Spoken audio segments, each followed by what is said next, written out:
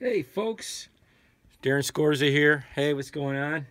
Just thought I'd come to you to my drum Woodshed channel with a little video. It's kind of fun. I haven't posted here a lot, and I'm too busy practicing stuff to post some more training videos. So I thought I'd put this up today. This is how I go through the process of learning maybe a gig such as what I have coming up this week. Traveling to different parts of Illinois to play this theater show. And I've played it once before. It was a long time ago, and I don't quite frankly remember it. So what I did is I agreed to do it, and then I got a bunch of emails from the bass player who's on the gig that has charts and then video links to the show. So the charts are obvious. You bundle them up, you sort them, and then you print them out. And I got them in different places. But here I'm just going to show you maybe some tips to think about, mostly for students. You pros all know this, but some little tips you could use your technology to your advantage. So I also got a list of YouTube links to clips of the show, which will prove easier for me to kind of do my own rehearsal. So we'll go to that link, but that's not a whole lot of fun to kind of go and check out, go to YouTube for every part of the show. So for the Mac, I know there's many different apps, but I have found that this little app called Clipgrab is great, okay? Because you can open that up, and then you can paste that YouTube link in. It works with a lot of different video content, but mostly YouTube links. Do it in, you can rip it. I think we all know about how to rip video. So I've ripped those 4 videos off. Let me get rid of all this, okay? And then the next step is to kind of, now I have 7 videos of this show. Still not exactly what I want in terms of, rehearsing and stuff. So what I've also found out is, I could drop these all in a Final Cut Pro and do all that, but that's kind of a hard-working kind of thing. If you open up your videos in QuickTime Player, that's the first video. Okay, that's what my start is with. You can then go up and add clip to end, and then it'll bounce you out to the Finder, and you can grab the second video, paste it in, choose media, and now you can see that it's added that one to the next one. So you can stack up videos in QuickTime without having to kick out to a video editor. So I save all that. Okay, I already did that, so I'm not going to save that. And now I've made my completed video. So now it's time to kind of practice. So I go over to the charts. I set up my rig the way I'm going to set it up for the show, with my endorsers be damned. I have the kind of the United Nations here of symbols: Sabian, Paiste, Bosphorus, Zildjian, you name it. I love them all. So I got my setup. I'm going to bring that set up, and then I'm not going to bring a second floor tom, so it works as what it normally does, as a mouse pad, pencil holder, headphone holder.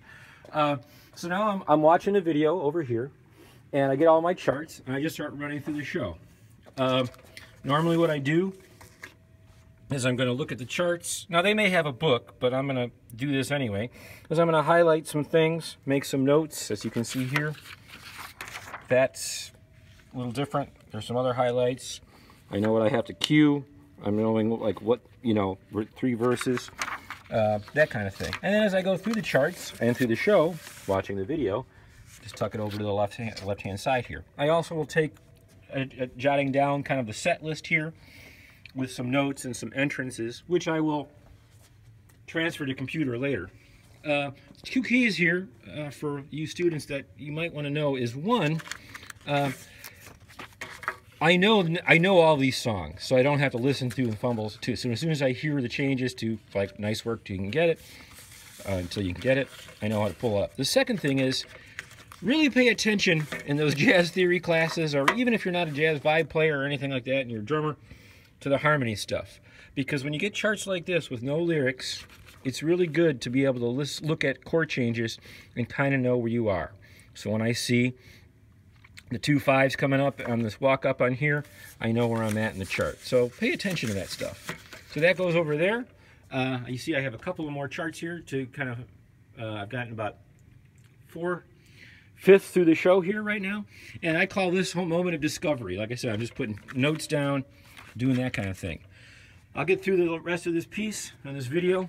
Like I said, piping it in, headphones. I also have my my phone usually connected so I can tap tempo. However, I know that the music director on this one is traveling with the group, so I probably won't be in charge of a lot of tempo count-offs, maybe 1 or 2, which we'll work out at rehearsal. That's kind of it. That's Discovery. I'm going to go take a break, take a shower, eat some lunch, and then later today, I'm going to stack up the charts and just play along to the video, and that kind of gets me rehearsed and ready to go in what would probably be about an hour or 2, maybe once I'm done with that, maybe 2.5 hours work, which I think is a good amount of preparation for any gig. And that's what I kind of also want to preach. You know, some of you pros I know all do this, but I've been on some gigs where some people come in and they've gotten charts, they've gotten stuff, they haven't even looked at it. I think 2.5 hours, if somebody's paying you good money to do something, I think 2 hours, 2.5 hours is a good way to do it. And especially if they have supplied you with all the materials, even though it was kind of a loose collection of all the materials, it's a good idea to get your act together and get yourself in front of your drums and also take some notes. Okay? And of course, you can listen to the video, watch the video, listen to what the drummer did on that, and of course try to improve on it. Not that there was anything bad on there, but you bring your sauce to the game. All right, that's all I got. There you go. That's how I prepare for a theater show, and I'm very thankful to have gigs at this point because it's nice to have gigs coming back. See you later.